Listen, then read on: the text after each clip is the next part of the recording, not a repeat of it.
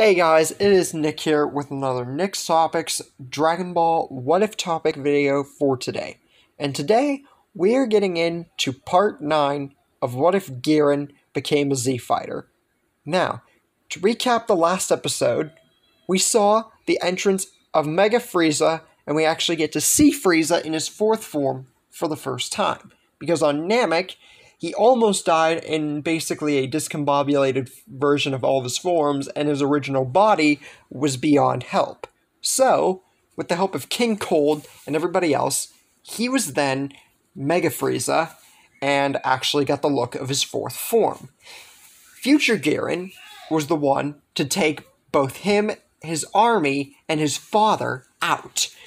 Now, we actually get a good look-see at the future timeline rather than before in the What If Hercule was a Z Fighter, where it was basically just skimmed over, and I apologize for that.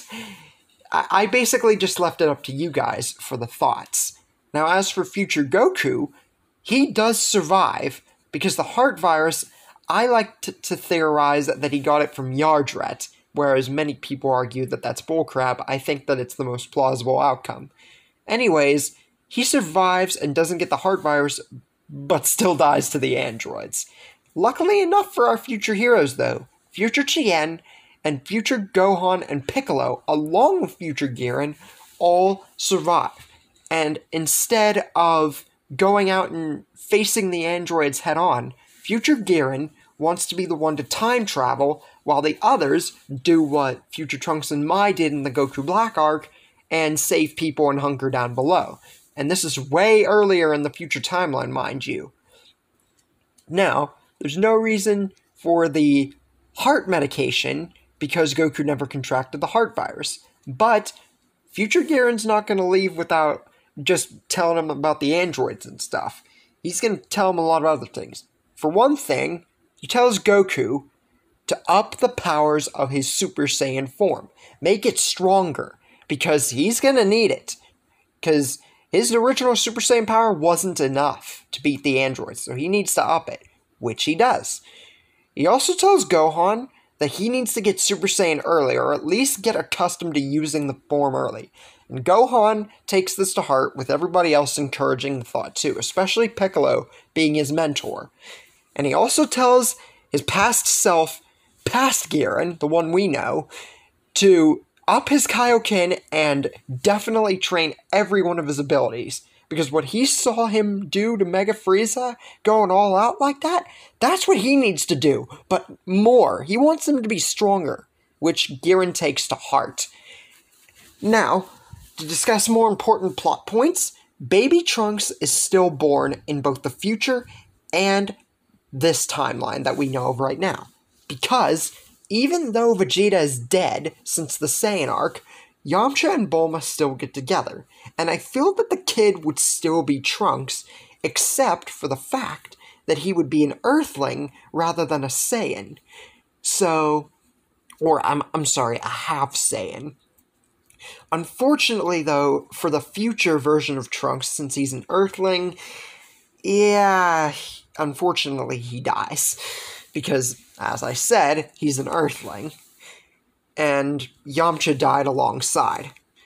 Now, the time skip, the 3-year time skip, up to the point where we meet Android 19 and Dr. Gero on an island 9 miles off of South City, gets to that point, and Yamcha still gets impaled by Gero, but with the small use of Kaioken, the help of Giran and Goku, with all the time of being on, like, the capsule ship and Namek and stuff, he does put up a better fight, but Dr. Gero has knowledge of Kaioken, and it doesn't really help in Yamcha's favor. But besides that, the introduction to 19 and Dr. Gero goes per normal, with Dr. Gero giving the spiel about how he's been monitoring the group since the beginning.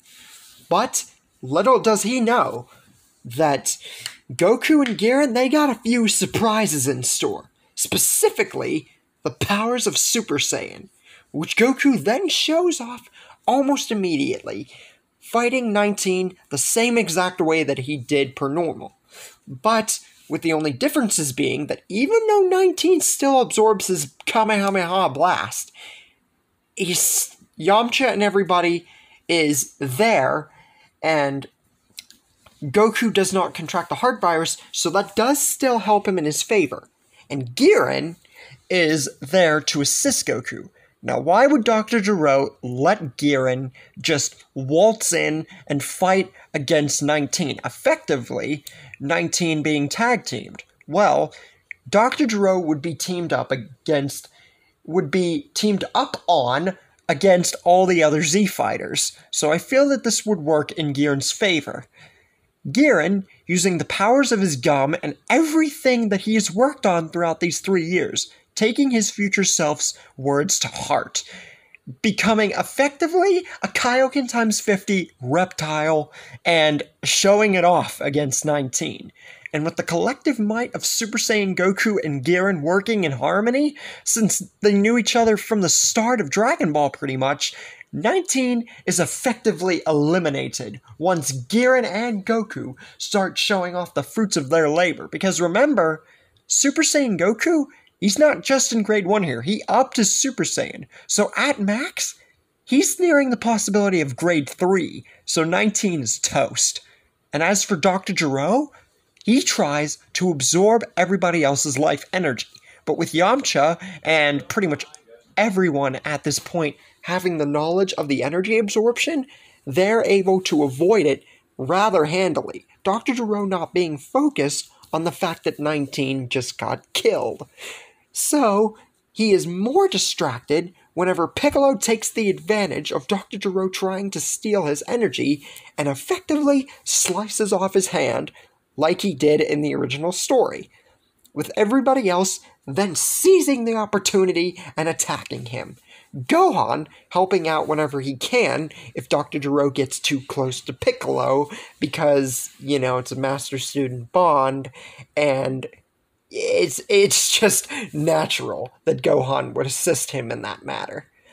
Now, Dr. Gero now just realizing that 19 has been diced and seeing that he has no way to counter any of these people, decides to escape. But before he does, he leaves with the revelation that numbers 17 and 18 will be here soon, and they will kill all of them. And then he escapes, and this is happening in the wasteland, not the mountains. So, that means past Bulma, the Bulma we know now, actually gets to the group a lot sooner, because they're in a different area. Also with future Giran, and Dr. Gero's lab being revealed. But as I said, Dr. Gero gets to the lab sooner because they're in the wasteland and not the mountain range. So he actually gets to the lab not too much sooner, but soon enough that it's more noticeable than in the original story, where the group was pretty much behind him. But, unfortunately for the Doctor, just because he got to his lab sooner, he still gets offed by 17, and 16 is awakened inside the laboratory. So, by the time the group even gets to the lab, 17, 16, and 18 are all awakened. And future Giran tells everybody that these are the androids that they should be worried about. But the green one? He has no memory of him. They never had to fight an android like him. And it's just more time nonsense. More things have changed. But unfortunately for the group, they're no match. Even with Goku and Giran's full powers, they're no match. Even with Goku's additional training, mind you. So the group is forced to hunker to Kami's lookout, sort of like they did in my What If Hercule Was a Z Fighter, with the only exception being Piccolo Jr. is there alongside Kami and decides to merge with him. Now, we still get Dende as a Guardian. Now you might be asking, Nail's around, why don't we get him as the Guardian? Well, because he wanted to stay on Namek. He wants to stay there to protect the people. And as much as he would like to merge with Piccolo or become the guardian of another Earth, He can't do that. And plus, he's not the Dragon Clan. He's a warrior clan, so it wouldn't serve much. And as for the rest of the group, they go into Hyperbolic Time Chamber, like we saw in my last story, and get massive gains. Now, everybody, Earthling-wise, ups their Kaiokens and all of their techniques. And as for Giran, him and Goku and Gohan all train together. And Goku and Gohan, in particular, Goku gets accessibility a little bit to the powers of Super Saiyan 2, having gone past Mastered Super Saiyan, and just getting a small taste of Super Saiyan 2, with Gohan not being too far behind. And as for the rest of the group, well, suffice it to say that if you saw my last story, the androids are effectively no match. The only difference being that the future timeline is a thing now. And you'll see more of what I mean in a second here, because the story's going to take a little bit of a turn here. While the androids are being attacked by the Z fighters, Imperfect Cell is still around because the future timeline exists. So that means that Imperfect Cell's around, absorbing people in cities, waiting for the right moment to strike. And Kami still sensed this before he fused with Piccolo. So, while the Z fighters, or, the other Z fighters, are fighting the androids, Piccolo decides to combat and confront Cell like he did in the original story, with the only exception being that everybody else is fighting the android. It's basically like a different scenario. Like, everybody's doing other things, and there's no, Krillin and Trunks, coming in, and there's no one really, keeping tabs on the fight like before. And unlike before, after getting the information that he needs out of Cell, Piccolo, knowing what everybody else is doing, knows that the androids are dead anyway, and even tells Cell this flat out. And then, he powers up to his full power, throwing off his turban and cape, and effectively erasing Cell from existence. So, future Cell is no more, not even getting a chance to get his perfect form. Now, you might think that I did future Cell dirty here, and you might be right. But consider everybody else's training, and even without Vegeta, they're still doing good in this saga. And as for the bunker with Cell, since the future timeline exists and future Giran's around, the underground bunker and the revelation of Cell means that present Cell dies here, so there's no present Cell nonsense like before. Plus, that wasn't too big a revelation whenever I revealed it in What If Hercule Was a Z-Fighter anyway.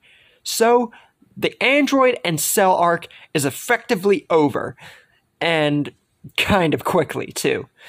With future Giran getting his time machine and getting ready to travel back to his time, ready to combat the androids with everybody else one last time. Thinking that his friends back in the future, and with his training now, being enough to finally put them down.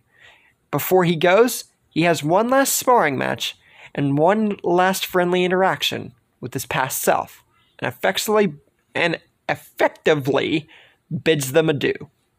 Hercule, also, since there was no Cell games, and since he's just an original weak champion and not a boss like my other story, does not get the credit for killing Cell and is a lesser champion than before. Goku and Gohan during this time skip, since they're both alive, get to master and effectively use Super Saiyan 2 at will, having better knowledge of it now since they didn't really get to use it against the androids.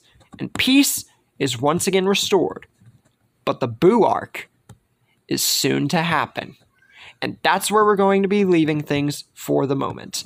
So, what did you guys think about this episode? What do you guys think's going to happen in the next part? Do you think that Majin Buu will actually come to pass in this story?